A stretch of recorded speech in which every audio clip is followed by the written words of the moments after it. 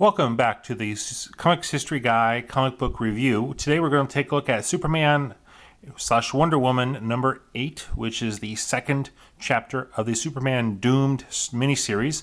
The first book was Superman Doomed, which we reviewed earlier. Taking a look at this book, this is the title where Superman and Wonder Woman are having a relationship. Lois is on the sidelines. That's not news. But a couple things I want to specifically highlight about this book. One, the artwork by Tony Daniel is excellent. The colors leap out at you. The definitions are very good. You can easily tell who is who, though Lois and Diana Prince look a little bit alike, though Lois is, of course, a lot shorter. These dark-haired beauties that Superman seems to be attracted to.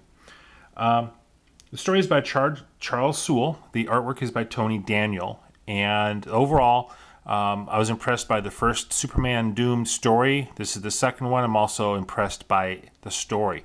And frankly, this is the way Wonder Woman is supposed to look. I'll give you some more examples.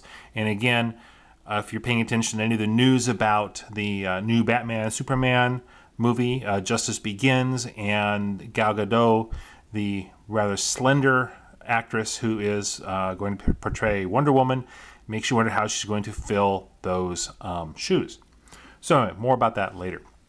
Let's take a look at the book. Again, we avoid major spoilers as much as possible. This is the page talking about things that came before. Smallville's quarantine, bad stuff happened. Superman supposedly killed Doomsday, but something happened, and again, I don't think it's any secret, given the cover story and the title here of Infected, that he's got something bad going on. So, no real spoilers there. Again, take a look at this artwork.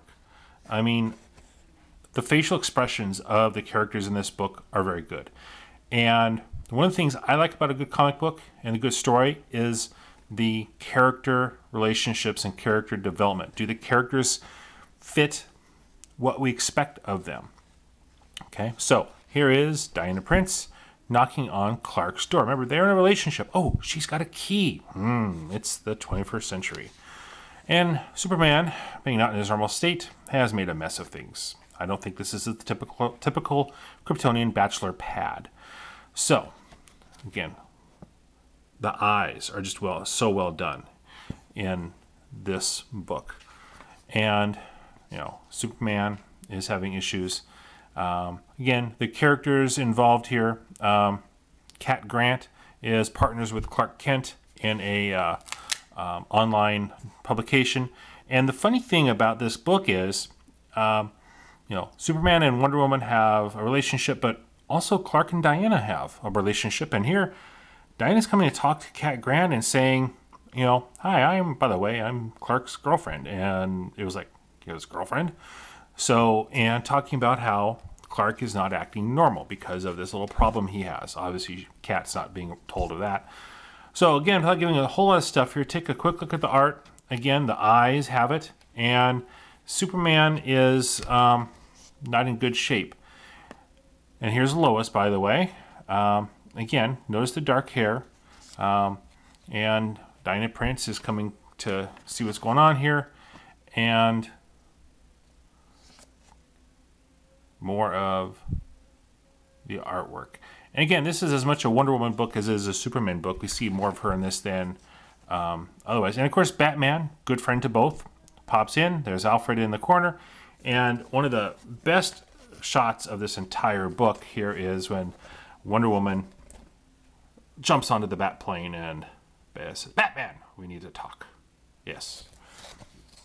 If a woman jumps onto your plane and is able to talk to you while the wind is streaming by, she's probably powerful enough to, you will listen to her.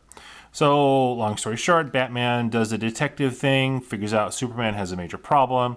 Wonder Woman goes to try and help him. And I don't know if this is a criticism or just an observation, but the way Superman is acting in his Doomsday infected role here, I'm thinking the Hulk. He looks like the Hulk. He's talking like the Hulk. He's almost want to say, Superman smash. So he doesn't quite go that way, but again, that could be the Hulk, even down to the pants. Come on, if they were more purplish. But again, the artwork, the characterizations, and I'm not giving you word for word, but the relationship piece is huge here, as you can see. And again, the artwork is fantastic. And then here's an ad for Superman number 32, which was also in the previous book. So again, this is if you're a fan of Superman or of Wonder Woman, or of course you're following the Doom storyline, this is a good book. I really enjoyed it. Again, I read this yesterday and then flipped through it again here prior to the review. I'm just struck again by the fantastic art. I am becoming a huge Tony Daniel fan. And, you know, we also have to mention the other creators here. Matt Banning and Sandu Florea did the inks. Colors by Tomei Morey. I probably killed that first name. And if you pay attention, the cover by Tony Daniel and Tomei Morey. If you pay attention to the news, DC is also changing how they pay their creators. So the colorists are also going to be making quite a bit more money, it sounds like. And there's a different formula. We might address that in a future review, just of how the DC is going through a lot of changes right now.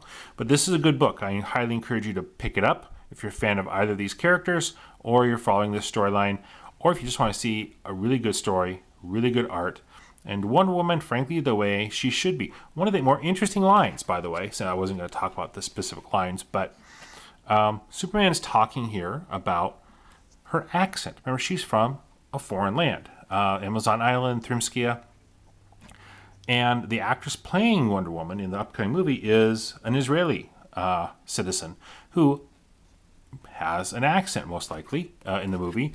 So perhaps they're preparing the movie viewers / comic readers for, reminder, Wonder Woman is a foreigner in this country, and as much an alien as Superman is in a way, which is a point he makes, but not quite the same. Anyway, I think they're trying to build a connection between the character here and the woman who will portray the character Wonder Woman in the upcoming movie. We'll pay attention to future comics and see if they make more connections like that, or if I'm just overreaching. We'll see. But that's the little detail that is again, the characterizations, the personalities. This is her boyfriend, her lover, whatever you want to call it, and he knows her and what triggers her accent to be thicker. Which, I mean, they're people. Well, they're comic book people, but they're people. So, check it out.